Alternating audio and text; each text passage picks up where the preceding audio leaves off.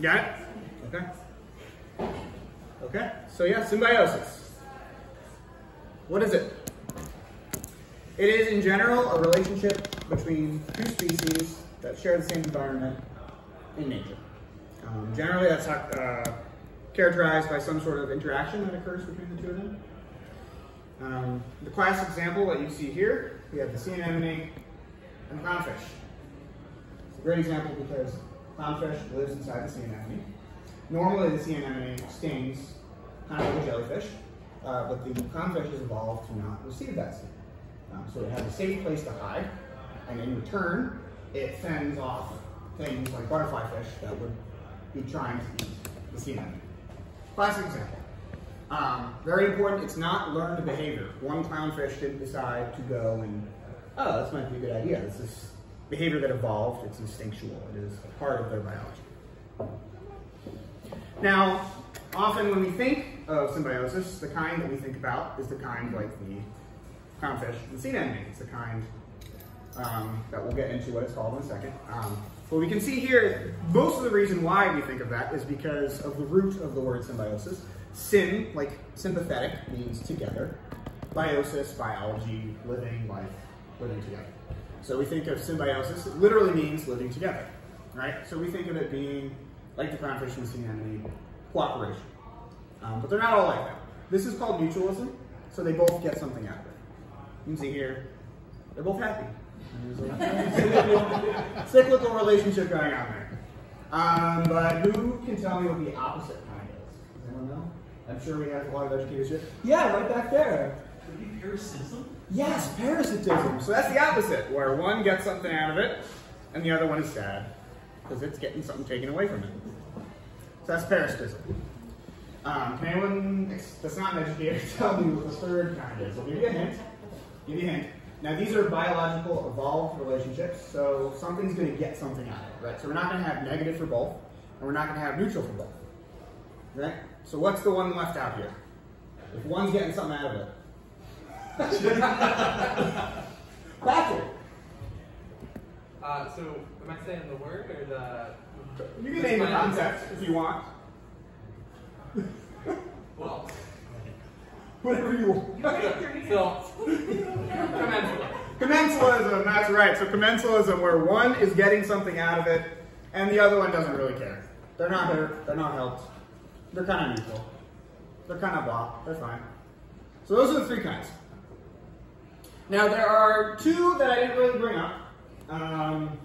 There's some debate as to whether or not they're considered symbiosis. Personally, I think they are because they're relationships between two species that share an environment in nature. And that's predation and competition. In the course of researching this, I found some people who were arguing that they're not because it's not a long-term relationship. The bear and the salmon don't have this. But as we can see, there's a lot of evolution that drives the way that predation works. And the same with competition. It's more indirect, but we can see that, you know, in nature, in the course of competition, these animals end up evolving their niches. So, anyway. But I'm not going to talk about those today because each one could be a whole presentation on its own. So we're going to do a quick little run through. I'm going to throw up a picture. Shout it out if you can guess what kind it is. And I'll just go over briefly a little bit of information about how that relationship works. First one. Yeah, that's right. We all know that one, but I just went over it, so that's pretty easy. What about this one? Parasitism, yeah. So that's a tongue-eating louse.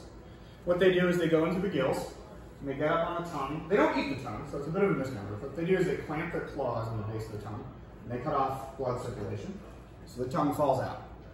And then they act as the tongue for the fish, so they kind of move food around. And they get out of it is they actually will feed on the blood and secretions of the fish. So yeah, not a good relationship with the fish, but you know, it doesn't die, so that's good. Parasitism. This one, and I'll give you a hint. What have we got there? That's bird poop right there. Good thought. Mutualism. Yeah. So the bird gets food, and the plant gets to spread its seeds. And that's called endozookery. So that's a seed dispersal technique that plants have developed. They create a tasty little nugget, so that something will eat it. Not always a bird, sometimes it's a squirrel or something. And then they'll spread it out, they'll poop it out, and the seed will be able to grow in a new environment. And you have a theme going for these two slides. We have this one. What we got here? Seed dispersal. That's also seed dispersal, absolutely. All right, so that's commensalism. It's called epizookery. And so that's when, so the burrs, yeah, it's kind of annoying, but it doesn't really hurt the dog. You know, in general, it'll just hang on their fur until eventually it falls off. So plants get something out of it, gets to spread its seeds. Other animals aren't generally bothered. Hermit crab. Anybody? No? Commensalism. Commensalism, that's right. So they take the shells that somebody's not using. You know, they're not using the shells anymore. So they can take it, live in, and good to go. This one's obvious, I think. Parasitism. So that is called Griffin's isopod. And what they do is they go up under the gills of the mud shrimp and they, you know, drink its blood. Maggots. Mutualism. Commensalism. That's right. I was expecting somebody to guess parasitism, but no, they're commensal because the thing that they're eating is already dead. Mutualism. That's right. I'm not even going to go through all of these because it's going to take forever. I put them in today. Oh, why was that mutualism? That was mutualism because it's feet. Okay, fine. Fine. All right, so that's an Nile crocodile and that's an Egyptian plover. And the plover is eating food bits that are stuck in the crocodile's teeth. So it's cleaning out the teeth.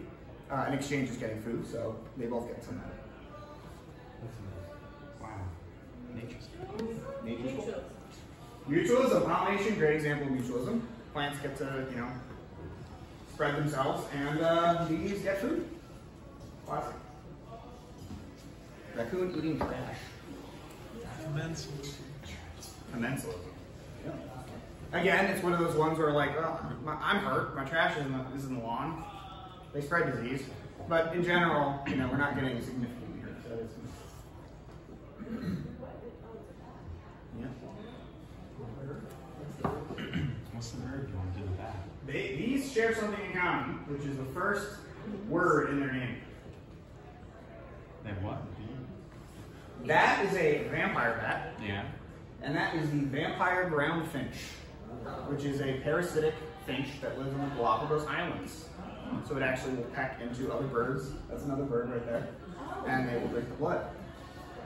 Galapagos Islands turns up some pretty strange stuff. Why does the other bird let it do that to it? That's actually a very good question. I'd imagine kind of like this. It probably hits it when they're sleeping. Just has tiny little cuts and then drinks the blood. I know for vampire bats, a lot of time it would be like cattle and stuff with those. Make little tiny scratch they barely notice. So I imagine it's the same, but I'm not sure. I haven't looked it up.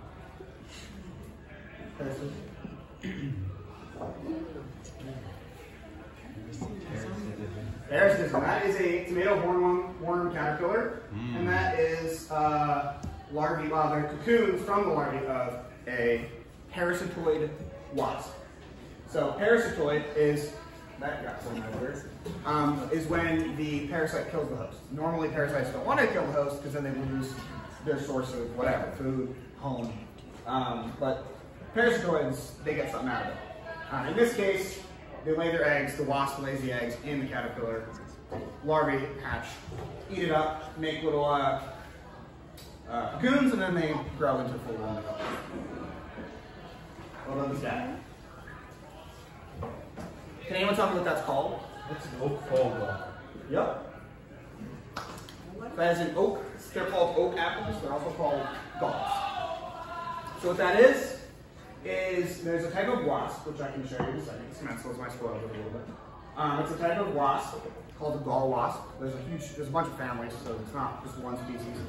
It'll lay its egg in the bud of an oak or other plants. It's not limited to oaks. And when the larva hatches, it'll emit secretions that cause the tree to grow around it. So you find these a lot of time on the ground in the fall. Sometimes they're green if they're new, but if they're on the ground a lot, they get kind of brownish, golden. And they have a little hole in them. and that's because the larvae hatched, it ate inside of it, lived in it as a home, and then it ate its way out.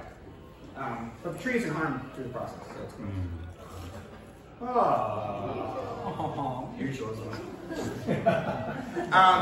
So there's some thought that you could argue that the initial relationship between humans and canines was commensal, kind of like the raccoon, like he was living off our waste. Then obviously we didn't like that, and we decided to have friends. So this one. Is that wrong? So that's a great horned owl. And that is not a great horned owl nest, because great horned owls don't make their own nests. That is a red-tailed hawk nest. So this is commensalism because the hawks don't use them at that time of year. A lot of owls, especially great horned owls, they breed in the off-season, they breed in winter. So they kind of use it, they squat there while the hawk's not home. All right, this guy, we are taking a lot of time on this section. So I'm going to power through them. This is parasitism. It's another parasitoid. This is the Ophiocordyceps unilateralis. It's a fungus that infects the ant. You might have heard it. They call it the zombie ant fungus. So it actually takes control of the ant's body, will make it climb up to the top of the tree, where that will grow out of it, and it'll spread its spores and infect the whole hive. And now we got three that are linked, and we'll get to it in a minute. This is another example of mutualism, same as the Nile crocodile and the Egyptian plover.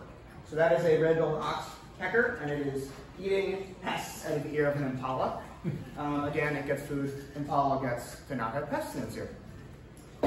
And this is tricky. It's what I'm going for here is not mutualism. Can anyone tell me what it is? Anybody? Commensalism. Do you know why? They're cleaning its skin, I suppose. Well, And that he would doesn't probably really care. Yeah, that's a good thought. They're getting food. So they are getting food. So this is not the best picture for it, and it's kind of hard to find a picture for it. So bison and other migratory ungulates, when they're walking, they stir up a lot of stuff. So they stir up a lot of insects. And so birds like these starlings will follow herds of bison in order to eat the insects that they stir up. And that relates to our final example. What's that? Parasitism. And I tricked you all here saying I was talking about symbiosis, and really I was talking about fruit parasitism. This is parasitism. The reason it relates to the last slide is this is called a cowbird. It is the young form of a brown-headed cowbird. And it is a brood parasite, which I will go into in a minute. But one of the reasons, I'll talk about it later. It's related to the last slide, I promise. Okay, so brood parasitism. What is brood parasitism? It is a strategy, biological, evolutionary strategy, that was developed by certain birds, about 1% of all birds. It's also called nest parasitism, to rear their young. So the female parasite will lay its egg in the nest of another bird. Now, as some of you may know, raising young is kind of hard. It takes a lot of energy. So nest parasites don't want to have to do that. Well, want is kind of a misdirection, but they don't do that because it's a lot of energy, and so they decide what they're going to do instead is they're going to lay their eggs in other birds' nests. Now we have here facultative versus obligate. That's jargon. Obligate, obligation, something we have to do. So obligate brood parasites are birds that have to do that. That's how they reproduce. That's how they always reproduce. That is the way that their life cycle works. Facultative is the opposite of that. It means they don't have to. They do it sometimes. So normally what we're talking about when we talk about facultative versus obligate brood parasites is we're talking about birds that parasitize other types of birds and birds that will sometimes lay their eggs in the nests of other birds that are the same species as that. So basically, if a bird's nest is destroyed or something and it's still got eggs it wants to lay, it'll hop on over to a fellow female's nest, drop its egg in there, and that way, you know, the species as a whole gets helped. So that is facultative versus obligate. We're going to be talking about obligate today because that's more interesting to me. There are only two obligate nest parasites in the United States. The first is the bronze cowbird. You can see the little map up there. Not really much of the United States. It's mostly Central America, Southwest U.S. You might be able to tell. You really can't. There's some in Florida down there. Florida gets a lot of weird stuff. But the one we have around here is the brown-headed cowbird. We have a ton of those around here. I am sure you will see them if you look out for them. They are all over the place. So what does the parasite get out of this? As I talked about before, it's hard to raise young. Now they don't have to. Going back to the bison before, I told you I was going to bring that up again. One of the theories for how it developed in the brown-headed cowbird was that cowbirds would follow the herds of bison that would cross the plains. And they couldn't really afford to stop and build their own nests and lay their own eggs and take care of it, because then the bison would be gone. So instead, they would drop their eggs in other birds' nests, and that solved that problem. So why is it parasitic? Why isn't it commensal if the mom's already kind of getting food for her own young? I'm going to answer the question with some pictures. Now, who can tell me something about these pictures that might answer the question? Big mouth. Big mouth. That's actually really important. So I was expecting more along the lines of it's bigger, which is kind of that, but the big mouth is key, so very good observation. Yeah, they're bigger. They're generally bigger. They take up more space. They hog the resources. And I'm going to get back to that in a minute, so good answer. Now, cowbirds don't generally eject the other host young, but the way that birds feed their young is they go for the ones that are the most healthy and most fit, because they're most likely to survive. So the cowbird's bigger, makes more noise, and so they're like, oh, that's my healthiest child, I'm going to feed that. And so as a result, a lot of the host children, host babies, end up starving and dying. And that is also partially because of what we call supernormal stimuli. Great example here is the big mouth. Now, what do we notice about that mouth versus that mouth? But other than being bigger. I think somebody said it, I couldn't hear that. Red. It is a lot brighter. So that sticks out. So what a lot of parasitic birds do is they have adaptations that make use of supernormal stimuli to attract more attention. So they're louder. That makes the host bird think, oh, there's a lot of babies in this one spot. Some of them actually have evolved like yellow patches under their wings, so that when they're begging, it looks like there's other chicks there, and so the mother will go to that chick. And that's not cowbirds. Okay, but this is a relationship, and relationships change. In the course of evolution, of course, in a parasitic relationship like this, probably advantageous for the host to fight back. So we have egg rejection, which is where the host mother will notice that an egg is not theirs and knock it out. And this discordancy hypothesis versus true recognition. Odd and out versus template matching. That's the easier way to refer to those two big terms up there. Odd and out is this egg doesn't look like the rest of the eggs. It's not mine. Template matching is this egg doesn't look like what my eggs are supposed to look like, so it's not mine. Scientists think that birds tend to use this one. Part of the reason why is that it's not always the case that one egg will be a parasitic egg. There might be more. There might be two, there might be three. So if you're just picking the one that looks different, maybe it's your egg, and then you're kicking that one. And then there's chick rejection, which is where the chick will get kicked out of the nest. And that doesn't happen as often. Part of the reason why, in fact, the main reason why, is that it's a bigger risk. You've already put time and investment into it. If you happen to kill your own chick, that's a much bigger deal than knocking an egg out of the nest. Interestingly, if the adult host birds see a cowbird, adult cowbird, or one of the other birds we're going to talk about later, around, the rates at which they will do egg rejection and chick rejection go up. Because they're alert, they're aware that something's going on. They have that drive of like, oh, I don't trust that brown-headed bird over there. All right, so three birds we're going to talk about: common cuckoo, the cuckoo finch, and the tawny flanked cranium. Now, I did this on a Mac, and then I had to transfer it over to a PC, which is why some of these aren't formatted. So I apologize for that. So the cuckoo is a The cuckoo is a parasite. It is Europe, Africa, Asia. Cuckoo finch, Africa. Tawny flank prinia, also Africa. Now these are the ones that are in a direct relationship. Cuckoo finch is a parasite for the tawny flank prinia. So, talking about symbiosis and the way that things have a relationship, they live together, we have something called coevolution, or an evolutionary arms race. And that is where two species evolve against each other, just like an arms race. One develops this thing, and the other one develops this thing, and they're competing, trying to get a step ahead.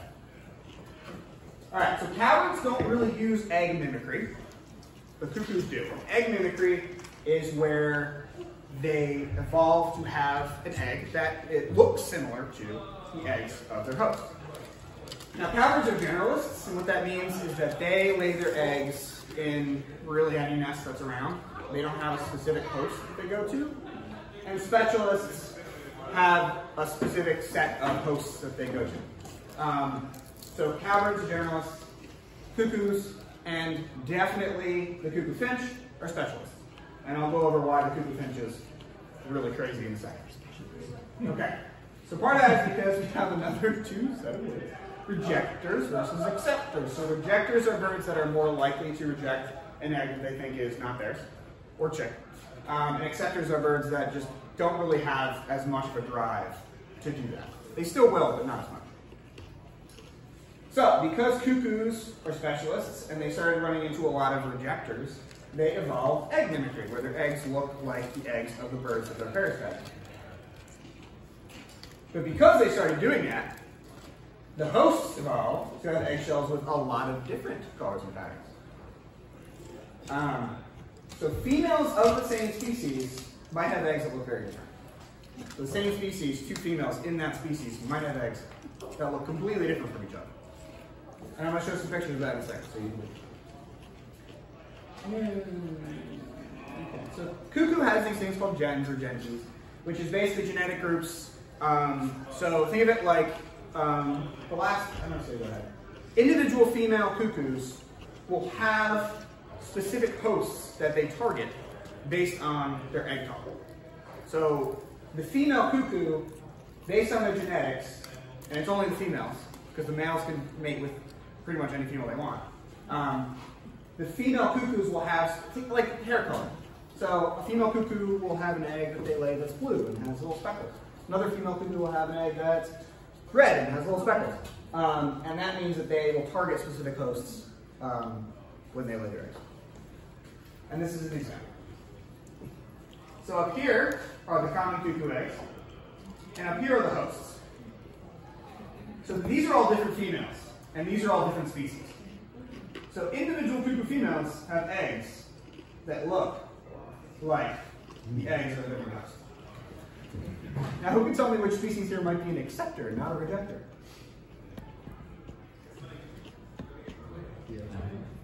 So the dunnock, which is a brown, like sparrow-like sized bird that lives in Europe, it is an acceptor, not a rejector. It doesn't tend to have that impulse to reject. So the cuckoo didn't bother evolving to mimic their eggs. So that's just a really good example. Like we had these that really match really well, and then there's this one that just like totally does not match at all. This is another one. Okay, so these are the cuckoo finch and the tawny flying prinia. So all of these on the outside are the same species. These are all from the tawny flying prinia. And then the inside is the cuckoo finch. So the cuckoo finch is trying to match with individual females of the same species. Yeah, so they're basically like the most specialist that you could get, because they're targeting individual females within a species. Cowbirds, they don't use that. They have another thing that they do. Cowbirds are, they're cheaters even among the cheaters. So if a bird figures out that a cowbird has infested their nest, cowbirds will just go in and trash the whole thing. They just destroy the whole nest. Like, oh, you're going to toss out my baby, then I'm just going to destroy the whole nest. That's what you get. All right, so last few birds. All right, so these are the last two that I'm going to talk about. The horsefield bronze cuckoo, which is a parasite, and the superb fairy wren, which is the host. These are Australian birds, so things are going to get really wild. Okay, so superb fairy wrens are an example of birds that use chick rejection.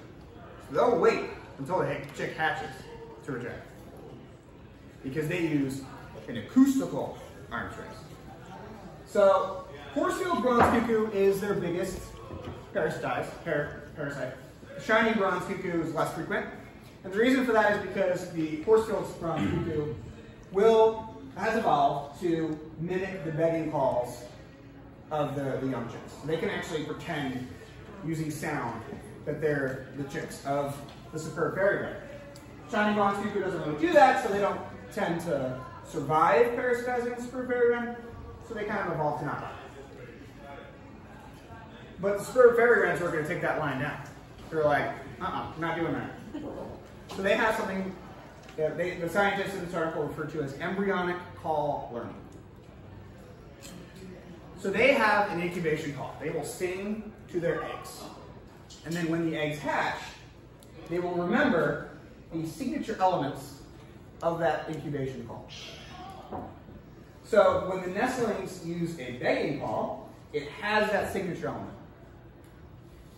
And that's even crazier because scientists that were doing this paper, they took eggs from one superb fairy wren and they put it in the nest of another superb fairy wren in order to test, is it genetic or are they actually listening?